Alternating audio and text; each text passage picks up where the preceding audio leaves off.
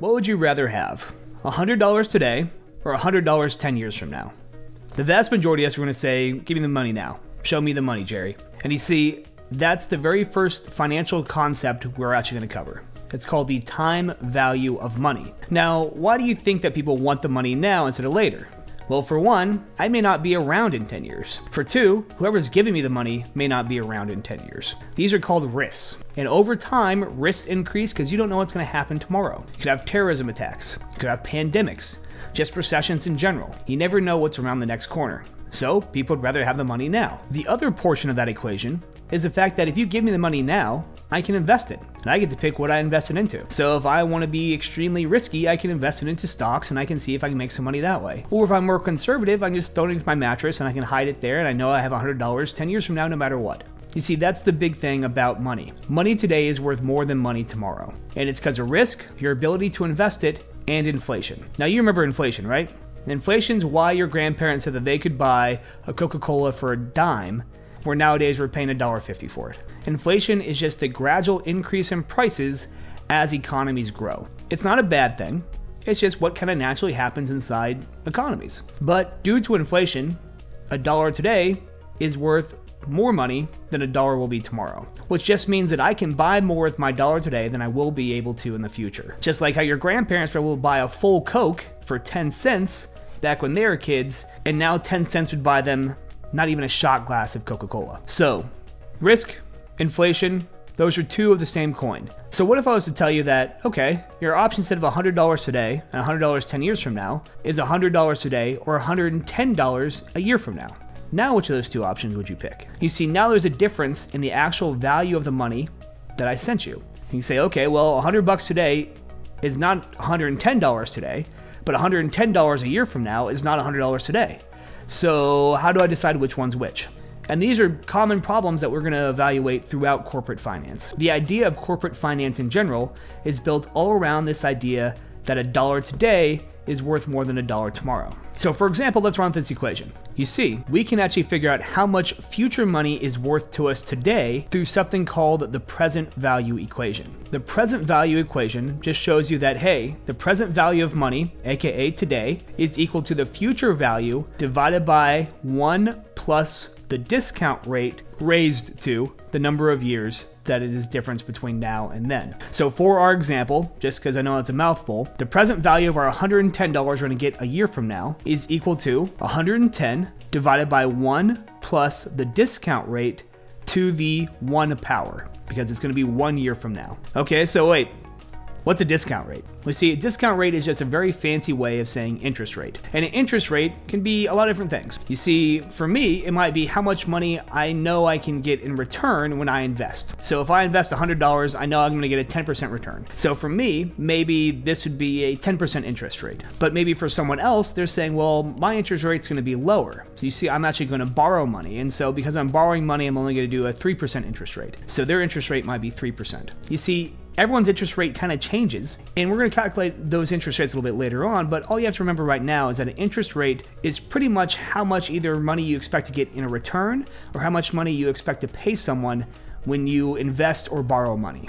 So think of it as like a mortgage loan rate or a car payment rate or something like that. But long story short, it's some percentile, and that's kind of what the interest rate or discount rate is. And the reason they call it discount rates is because you are discounting the future payments by a certain percentage every year, and that brings it into present value over time. So let's say that for our situation, the discount rate's gonna be 5%. Let's say that we believe that if we were to invest $100 today, we could safely and pretty assuredly get 5% return between now and a year from now. So our $100 would turn into $105, something like that. So let's discount that $110 that we're going to get a year from now and see what that ends up looking like. So our full equation ends up being $110 divided by 1 plus 5% raised to the 1. Remember that 1 that we raise it to is a number of years in between now and that payment. And since it's just a year from now, that's just 1 year. Now our equation equals $104.76. So that means $110 a year from now is equal to $104.76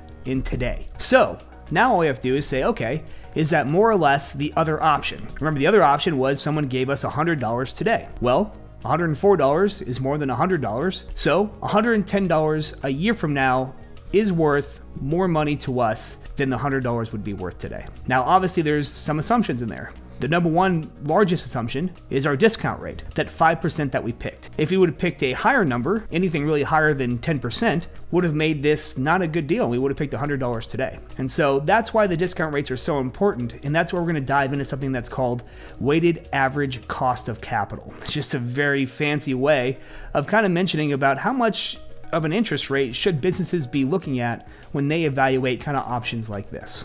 But we'll have to do that right now. For right now, you just have to remember one thing. $1 today is worth more than $1 tomorrow. That's due to risk, inflation, and your ability to invest that dollar that you got today. Let's do one more example. Maybe a little bit more complicated this time, but I'm gonna let you use Excel. And remember, Excel is every business analyst's best friend. So open up Excel, and we're gonna use what's called the present value and the future value equations. You see, this time, let's say that our example is you have two options. You can either get $1,000 today, or I will pay you $200 every year for 6 years. Okay, what's gonna be the right answer? Well, once again, it depends a lot on your discount rate. In this case, let's use a little bit harder number than 5%. Let's use 7%. 7's hard to divide into things, so it's a tough number. So let's say that 7% is gonna be our discount rate. And the reasoning behind why we picked that or why that ends up happening is something that we'll get into a little bit later. For right now, let's just capture the idea of how to present value and future value dollars. So 7%. Now,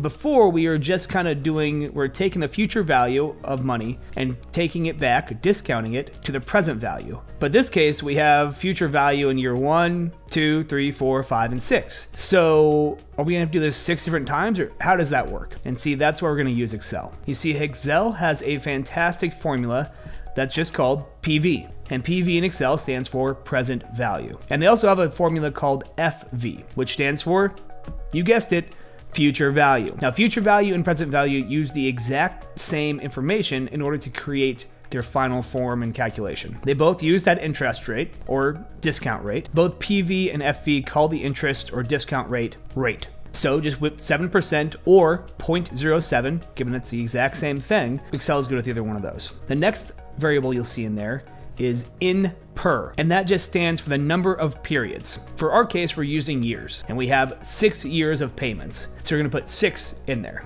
That's all you need to do for the in per. And then next we have payment, PMT, and that's how much you're getting per period, or in our case, per year. So that was part of the equation. I said that I was gonna pay you $200 per year. So you put $200 there where the PMT is in Excel. Then of course you have the option to put in FV, which is future value. And so that would be something if, say, at the end of this, say year 7, I gave you $1,000 back. So I paid you $200 every year, then last year you got $1,000. Then you would put in FV there. However, since we're not doing that, for right now, just put a big 0 at FV. Now you're good to run it. Everything else is optional. So once you have all that in there, 7% interest rate for 6 number of periods, for $200 payment per period, 0 future value, you run it, and you get a red $953.31. Now, why is it red? Well, Excel uses red to show that number is negative. And that's because Excel thinks in cash inflows and outflows. Outflows are always going to be negative in Excel. That means that you are paying money, so it's going to be a negative cash outflow. Kind of like the cash flow statement we did back when we were looking at financial accounting. And actually we're going to get into a little bit about how to use inflows and outflows to calculate what's called the net present value of an opportunity here in a second. For right now, just skip over all that if that was confusing. So all you have to know right now, Excel does that because that's how Excel thinks, but really it's just telling you that the present value of all that information we just gave it was $953.31. So would you rather have $1,000 today or $953.31 today? Well, everyone's gonna say $1,000 today. And so in this situation, the future value of the money, even though it was $200 for 6 years in a row, is not worth more than the lump sum payment of $1,000 right now. I hope that helps explain a little bit how you can use Excel to make these equations a lot easier, and then also the different kind of aspects that go into each one of these. How many times the payment occurs, how many periods there are, the interest rate once again, and of course, if you're getting a lump sum or not lump sum at the very end of it. In summary, money changes value over time, and that's mostly because of a discount rate. And a discount rate can come from a lot of different places, but all you have to know is that $1 today is worth more than $1 tomorrow. And you can use Excel's PV and FV equations in order to find out exactly what kind of opportunities are worthwhile and which ones are not worthwhile.